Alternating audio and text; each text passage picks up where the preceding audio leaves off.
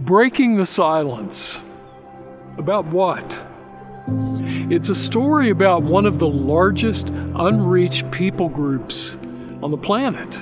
More specifically, it's a story about deaf refugees coming to the U.S.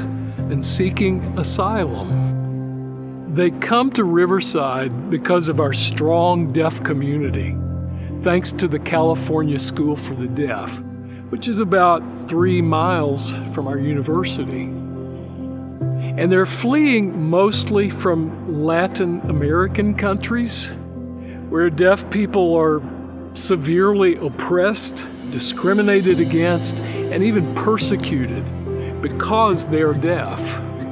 Deaf people are easy targets for abuse. They can't tell anyone.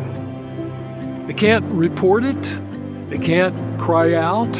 And if they report it, maybe to the police, sometimes the police don't understand them, don't believe them, or don't care.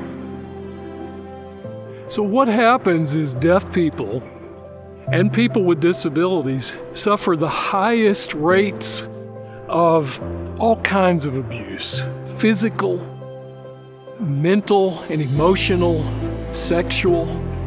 They're kidnapped, entrapped, tortured, raped, trafficked, and sometimes killed. What's really tragic is how few people are aware that this is happening. Breaking the silence tells the story of the deaf world through the eyes of deaf refugees, but it also provides a wider view of the deaf world. There are 35 million deaf people in the U.S., probably 100 million around the world, and yet less than 1% have the gospel in their own language. That's not okay.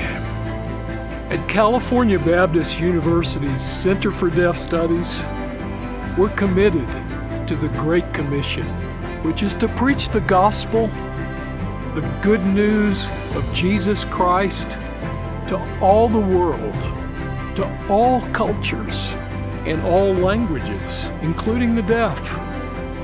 We believe that every human has infinite value and unique potential for positive change when given the opportunity. If you're interested in helping us to produce this film, and I hope you are, I'd like to suggest 3 things. First, pray for us. Only God can make this happen. Second, share this video with your friends and ask them to post it also. Third, you can donate directly to the Center for Deaf Studies at the link below. Thank you.